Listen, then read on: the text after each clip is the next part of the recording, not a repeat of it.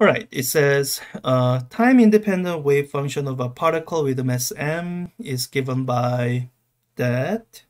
The way the alpha is positioned, I think it's defined so that you get something that looks kind of like a standing wave over a limited region of space, and zero outside of the limited region. So okay, I think mechanically it should be remarkably similar to what we just did for question number 1. So we'll just go through it without a lot of explanation this time. So I'm setting up the normalization condition, psi absolute value squared dx. Now I note that the wave function in this time-independent wave function is entirely real, so I can simplify this quite a bit. I can, for one, set my limit of integration from negative pi over 2 alpha to pi over 2 alpha, and just to write down the function as a squared cosine squared alpha x dx. Now I'm gonna do a substitution that will make use of computer algebra system a little bit simpler. In fact, simple enough that you can maybe even do this on a graphing calculator. So I'm gonna make this substitution. U is equal to alpha x. That simplifies something quite a bit, which let me show you. So with this substitution, you have du is equal to alpha dx, or this substitution tells you that dx is equal to du over alpha.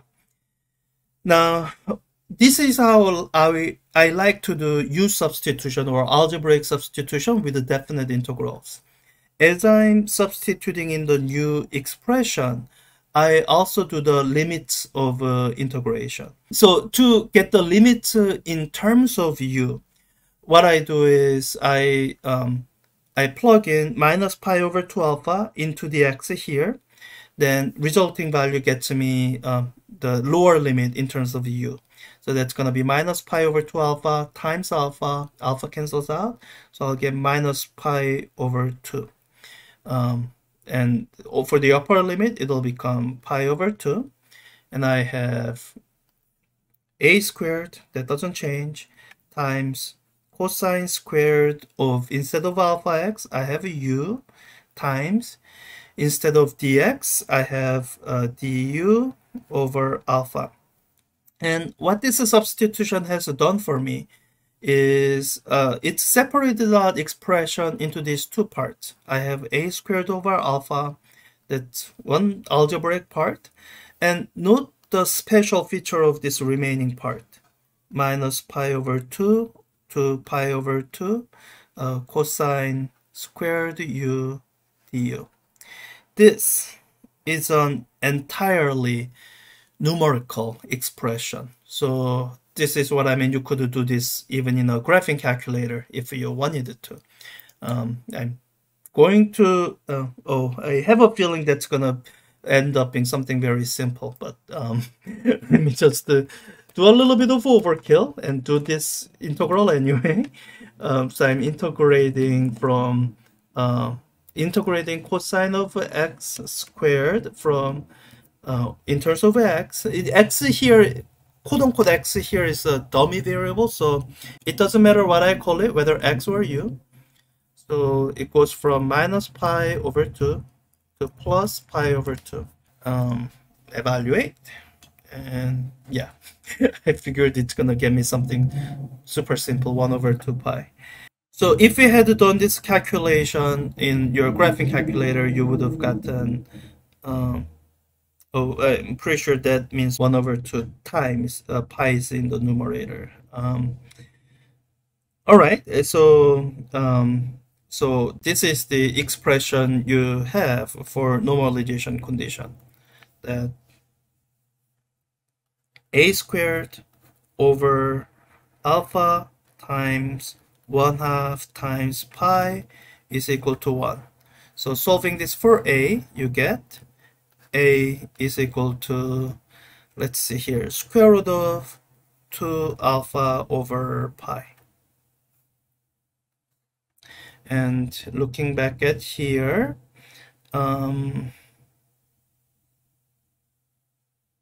oh, I don't know if this tells you anything. Alpha does have unit of inverse meter.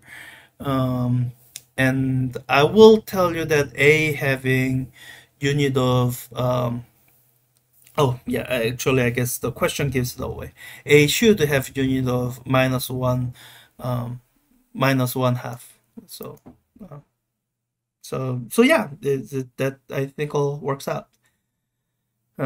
So plug in the numbers yourself. I'm just gonna leave that there. And it asks now for the probability that the particle can be found on the interval from, yeah, this is a small portion of the interval. It's not quite 1/2. Yeah, so this here, so this was part A. So for part B, the calculation kind of goes the same way it did for problem 1.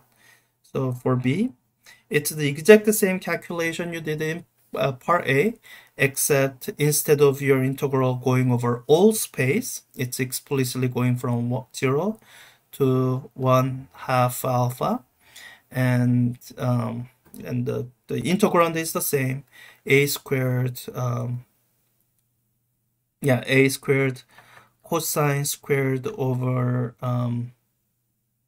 alpha x dx.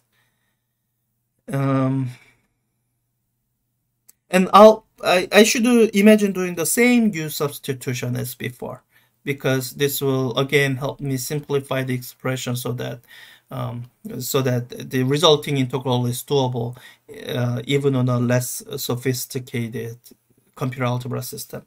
So with that substitution, my limit of integration becomes from 0 to 0 times alpha is 0.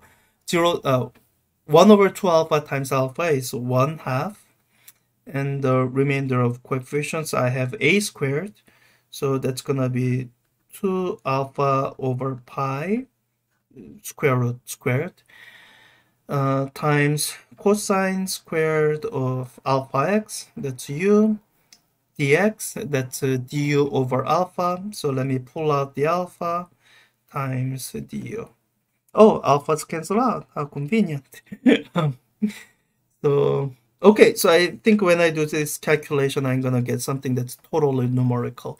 So let me work through that. It's gonna be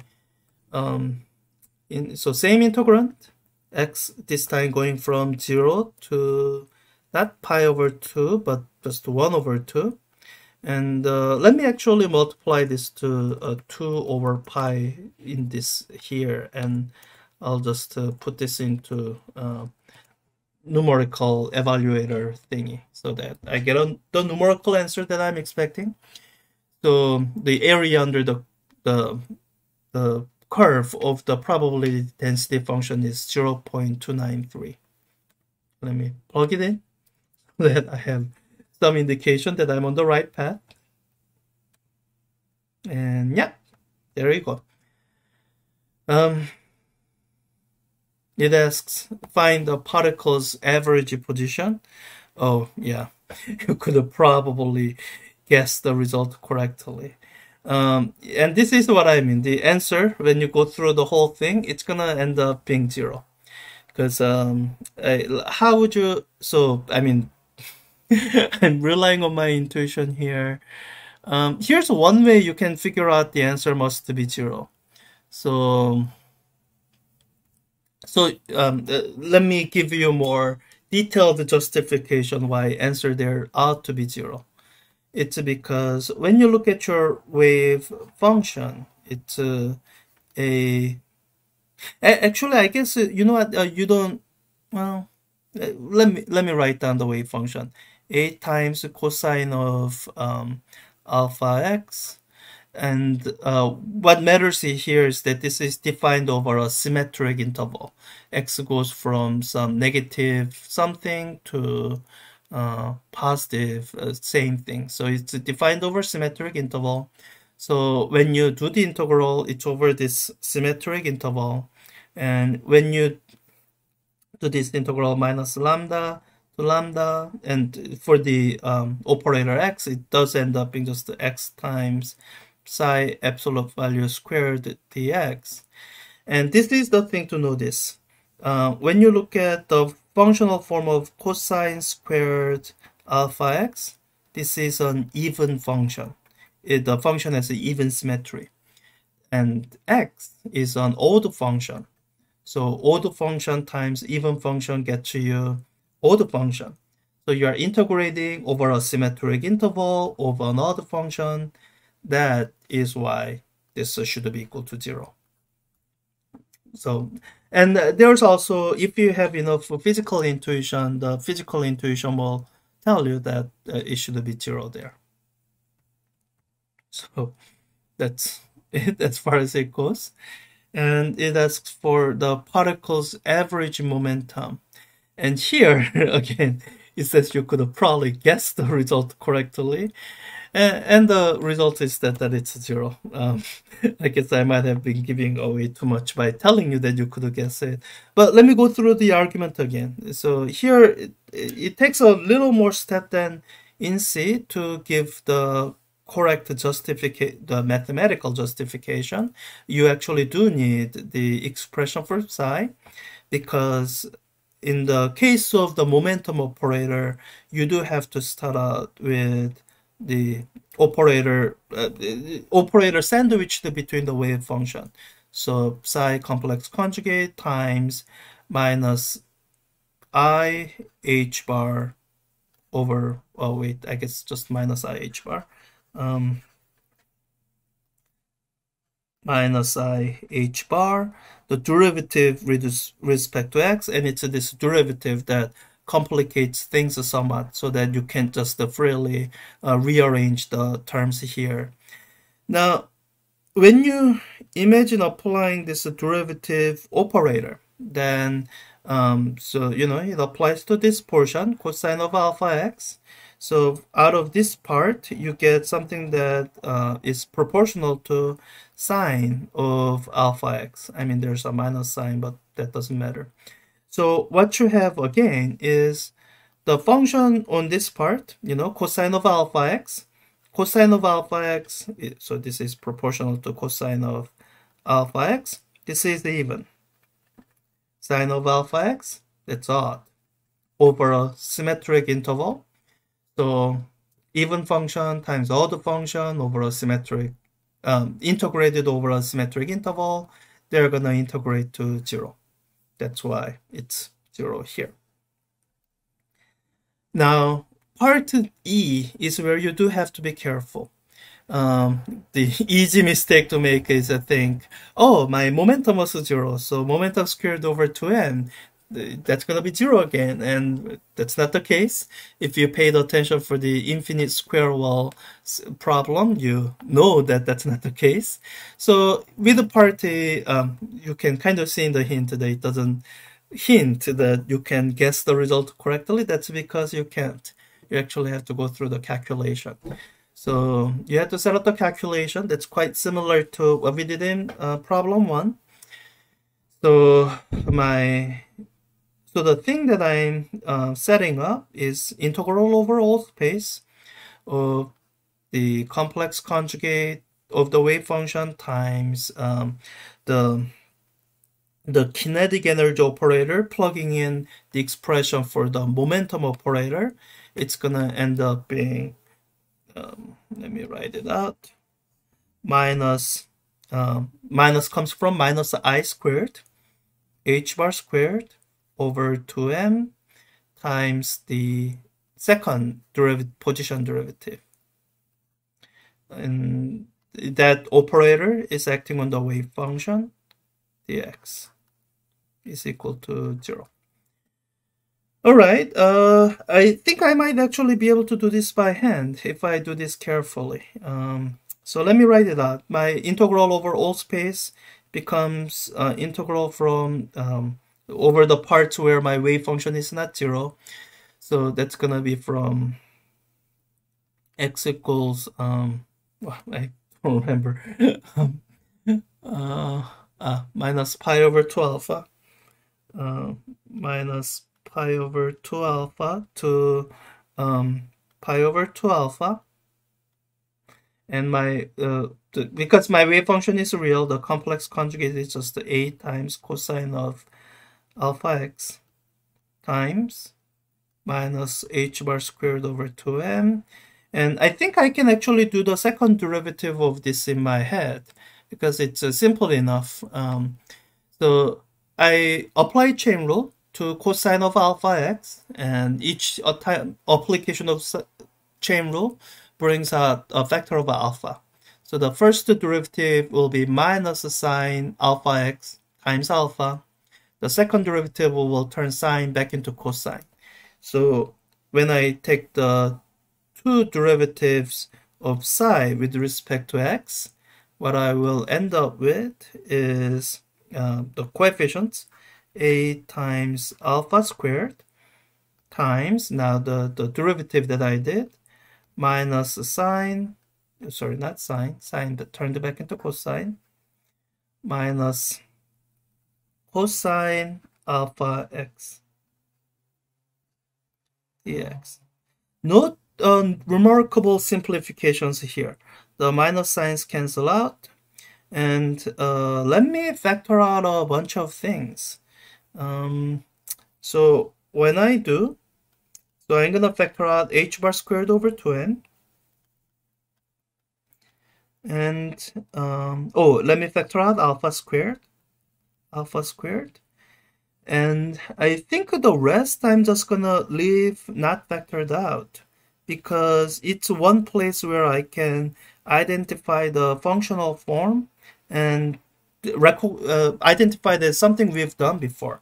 So the remaining terms are a squared times cosine squared alpha x dx. Does this look familiar? It should. It's what we did way up in part A. That was the expression that we normalized, which means we actually set this equal to be 1 by setting the proper coefficient for the normalization constant. So I don't actually have to do this integral. This was set to be equal to 1 by the circumstances. So my answer here for kinetic energy is h bar squared of alpha squared over 2n. That's looking familiar. Is that actually exactly the same answer as what we did in question 1? Yeah, yeah, I guess that's just totally accidental. But, oh well. Let me just do copy and paste of that. Now, don't always expect your kinetic energy to have that form. Here, it's just the way the wave functions were specified. It's a happy accident.